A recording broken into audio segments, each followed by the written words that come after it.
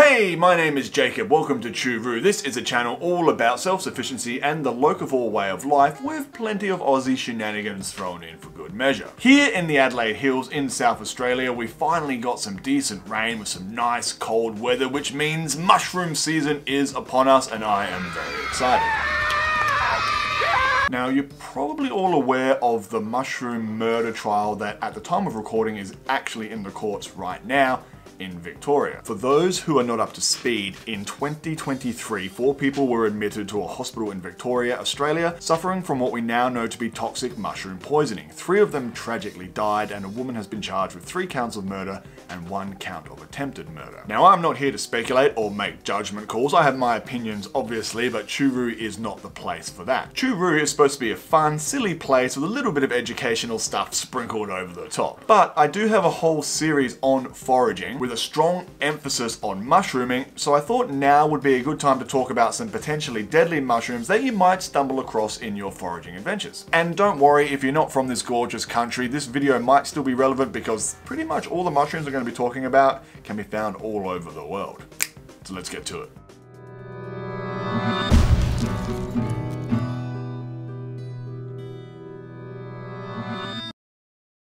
So there are reportedly over 14,000 different species of mushrooms, with apparently only 100 being toxic to humans. This is likely to be a gross underestimate, as first of all, there are many new species being discovered all the time. Different countries have different estimates, so there's not a universal consensus per se, and many mushrooms are yet to have their toxicity recorded, as in how poisonous are they for humans. You can chemically analyze some of these mushrooms, but the only real way to know if a mushroom is toxic or poisonous or deadly or whatever you want to say is to eat it, and that is a test that I certainly wouldn't partake in. So I'm going to talk about some of the more common toxic mushrooms that you might find in your foraging adventures. There will be citations and links in the description below, so you can do your own research, you can follow through this, not just take my word for it. And I'm also getting a fair bit of information from this wild mushrooming guide. This is published by the CSIRO and co-authored, co-created by Tom May, who, fun fact, actually took the stand in the mushroom poisoning trial to lend his expertise on the case. So it's a good read. Agarica xanthodermis, the yellow staining mushroom. Now you're gonna have to excuse my pronunciation on a lot of the Latin in this because I have no idea. Some of these words are like, whoa. The yellow staining mushroom is a very common toxic mushroom that can be found all over the world and has been introduced to Australia as well, and causes the most mushroom related poisonings in Australia. This is probably because the yellow staining mushroom looks a lot like a common field mushroom or something that you might buy from a supermarket, so it is often mistaken as an edible when in fact it's probably not. It has one very distinctive feature, however. If damaged or bruised, it will stain yellow, hence the name yellow staining mushroom. You give this guy a couple of little flicks and almost immediately, or within a few minutes, yellow staining will occur. However, this mushroom is not actually deadly per se unless you have a severe allergic reaction, which is going to be the exception to most of these mushrooms. If you have an allergy, well then that's too bad.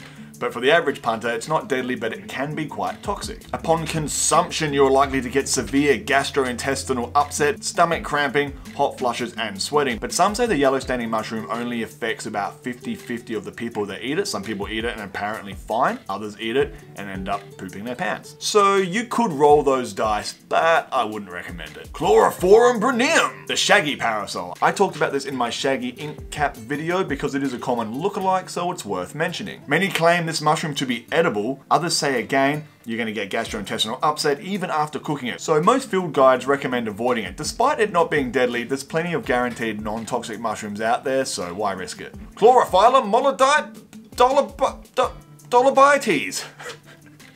I'm so sorry about the pronunciation. The false parasol. This mushroom allegedly causes the most mushroom-related poisonings in the USA, not so much over here, but there have been a few reported cases in Australia. This mushroom resembles the highly sought after graceful parasol, a delicious edible mushroom, and that's why it causes poisoning, because people simply mistake it for something they could eat despite it being quite toxic. The false parasol is apparently yet to kill anyone, so it's toxic, but again, not deadly per se. But it will cause severe pain in the guts. That's going to be a pretty common symptom throughout this video, accompanied of course by vomiting and good old-fashioned diarrhea. Copronypsis, I'm not even gonna attempt to pronounce this one, I'll just put it here. Common inkcap, another shroom that can be found all over the world, and I mention this one for two reasons. One, it's sometimes mistaken for the shaggy inkcap, which, as I mentioned, is a delightful edible mushroom, and two, it has a weird feature known as sulfurum syndrome. Now, I'm not the most versed on this, but my understanding is this mushroom only causes toxicity or poisoning when it's accompanied with alcohol. It can cause facial reddening, nausea, our good friend vomiting, agitation, palpitations, tingling limbs, and in extreme cases, coma. And this can occur a few days after eating this mushroom. Like, you can eat this mushroom or a bunch of these mushrooms, then 3 days later go to the pub with your mates and end up having a bad time. And not because the bar only plays 12-bar blues and Beatles covers, but because of the disulfiram syndrome. Omphalotus nidiformis, the ghost mushroom. This super cool mushroom is popular for mycotourism because it's bioluminescent. It flippin' glows in the dark. This is one of the few bioluminescent mushrooms here in Australia, which makes it super cool, yet I mention it because it looks a fair bit like the common edible mushroom that you'd find all over the places in pretty much every supermarket in the world, the oyster mushroom. So people do often mistake this for oyster mushrooms, end up eating it and have a bad time. Now again, this is not deadly per se, but it will stuff your guts up.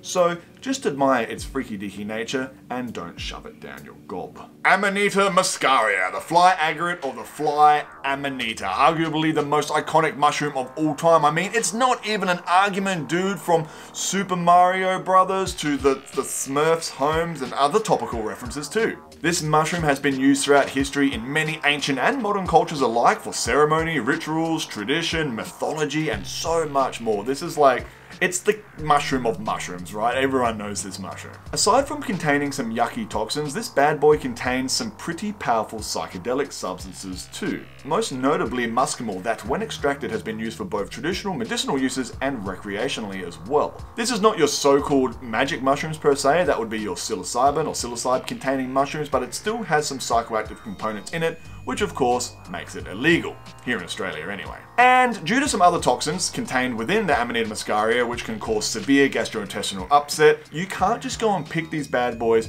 and munch them down and expect to have a good time. They must be processed first. There have been reports of seizures, coma, and in some very rare cases, death. They sure are cute as heck though. So yes, you have to process it first, which as mentioned is illegal, so for legal reasons I will say Choo does not condone the picking and eating of illegal mushrooms. Now, let's talk about the really scary stuff. Hey, but don't be scared, I was only joking, don't be scared. I'll be here with you the whole time and so will my beard, so we'll look after you, okay? Let's get the big boy out of the way. Amanita phalloides, the death cat mushroom. Probably the most famous of the most deadly mushrooms, and probably the most deadly mushroom, at least that we know of, on Earth. This mushroom can be found all over the planet, including right here in South Australia. In fact, I've even stumbled across it at one point. Not as common as you would think though. This is of course the mushroom that is the culprit for the mushroom poisoning trials going on as I record this video. So this is some pretty scary and pretty serious stuff. I don't want to make light of it. This bad mofo contains a wide array of toxins, amatoxins that cause cell death, catastrophic liver and kidney failure, along with other symptoms like your voms, your poops, your tummy ouchies, and a lot of the times death. Apparently 50 grams is all it takes to kill an adult weighing about 70 kilos. When consumed, the usual symptoms occur: your sore tummy, your extreme vomiting, explosive diarrhea, all that fun stuff. But then, seemingly, these symptoms will go away. So a victim, someone who's consumed this, might assume that things are all well again. Well, in fact, the damage has already been done. 24 to 40 hours later, depending on the person, depending on the quantity consumed, catastrophic liver and kidney failure will occur. They go into catastrophic shutdown. It is said at this stage, depending on the quantity eaten, of course, the patient will have a 50-50 chance of survival, and even those who manage to pull through will likely have permanent kidney and liver damage, like forever, for the rest of their lives. Like, they'll live, but they won't live well. This is irreversible damage. The poisoning has no cure. There's no prevention other than don't eat it. And there's no treatment other than like symptom mitigation, so trying to stop this person from dying. And to top it all off, the pain that this mushroom causes is meant to be excruciating. Like, this is not a very good way to go. They are mycorrhizal mushrooms, meaning they need a host tree to form a symbiotic relationship with and simply will not exist without them. In this case, the death cap mushroom's best buddy is an oak tree. This means that without an oak tree, or without a symbiotic relationship with a tree, these mushrooms simply can't exist. So you can't farm them, you can't grow them out of a kit, you have to forage for them. So please be careful when out and about, folks. Go out foraging with somebody that you trust and somebody who is an expert or very, very experienced, because these mushrooms do look like your common button mushrooms. They do kind of, I mean, not really, but you can see how they can be mistaken, like all white mushrooms. So please be super careful when out and about. Another deadly mushroom that is kind of common and also has a pretty dope name, Galerina marginate. I don't know how to pronounce the marginate being the Galerina species. Which is also commonly called the funeral bell, or the common name that I prefer because it's so much more metal, is the deadly skull cap. These little dudes are all over the place and have been reported right here in South Australia, and they contain the same amatoxins or similar amatoxins to that of the death cap. I don't believe they're as potent, but still very much deadly. Do not eat these guys. I mention these mushrooms because, well, they're deadly for a start, and some people do pick them, mistaking them for our local variety of magic mushrooms, the Psilocybe seborrheicosa. They kind of look similar, and this is why I mention it, because a lot of folks are out there looking for a good time, and they might end up having a very bad time. Of course, Psilocybe seborrheicosa and any magic mushrooms containing any sort of psilocybe or psilocybin is illegal in Australia, so don't pick them, kids. PSA over. One more honourable mention, Paxillus involupa, the poison pax. Now this is, I don't think I've ever seen this mushroom in the wild. It's nowhere as deadly as the aforementioned mushrooms, the deadly mushrooms, but there have been reported deaths. Most common, I believe it's from prolonged use, so the building up of these toxins, and a couple of rare circumstances. Now I mentioned this one as an honourable mention only because it kind of looks similar to Lacarius deliciosus, the pine mushroom, of which is my favourite mushroom. Check out all my videos coming at you. Like, honestly, go check out our foraging playlist. Pine mushrooms are awesome. There's not too many lookalikes, and you should be able to easily tell the difference between the poison pax and the common pine mushroom. But just to be sure, I thought I'd mention it because people have died from eating this mushroom. Now, of course, I can't mention every single mushroom that may or may not be poisonous for you. I only picked these ones out because they're the more common ones, and they kind of look like something that you are probably gonna want to forage for. I.e. they have lookalikes, and of course, the death cap and the deadly skull cap are the deadliest mushrooms on Earth, and of course, the death cap is in the news presently because of the yucky murder trial that's going on. So be safe out there, folks, and as I mentioned in all of my foraging videos, please go out there with somebody you know, do your research, jump on the forums, check out my foraging playlist tips on how to sort of better educate yourself and some smart practical ideas of how to get better and to mitigate risk. And the rule is always, if you are not 100% certain that this mushroom is safe to eat, don't eat it. It's just not worth it. Go and get a pizza. I made this video because I don't want people to be afraid of mushrooms, but I also want people to be very cautious. I absolutely love foraging. It's a massive passion of mine, and I like sharing that passion with you guys. And I do sometimes get afraid that our governments on any side of the political spectrum, both at the state and federal level, do tend to sort of create knee-jerk policies when something tragic like murder occurs.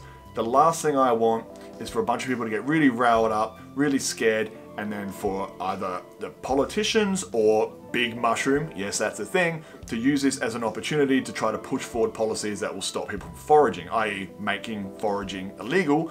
It happens all the time. It happened recently with the bow hunting ban in South Australia. It could happen with foraging as well, and if enough people get scared, then they will believe this to be a decent policy, and these policies will end up getting pushed through. Yes, there are deadly mushrooms out there. Most of them are not. If you know what you're doing, you go out with people who are smart and educated and experienced, you're probably going to have a better time than not. So jump on your forums, watch my playlist and follow other people's. Do a course. There's plenty of courses kicking around. Well, there's a few kicking around. Get some books, okay? So these two I recommend highly. This one is a great Kickstarter. This is Australian based anyway. I also recommend Mycelium Running by Paul Stamets.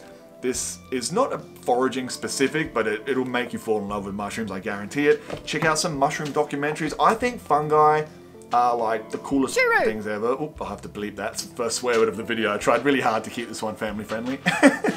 We got through in the end there. Mushrooms are our friends. Some of them can hurt you if you eat them. Most of them will make you smile inside and out. So, I've been Jacob. You've been watching Choo. Please share this video around. If you like this video, hit subscribe and blah blah blah and all the YouTube stuff. I love you very much. Farewell for now.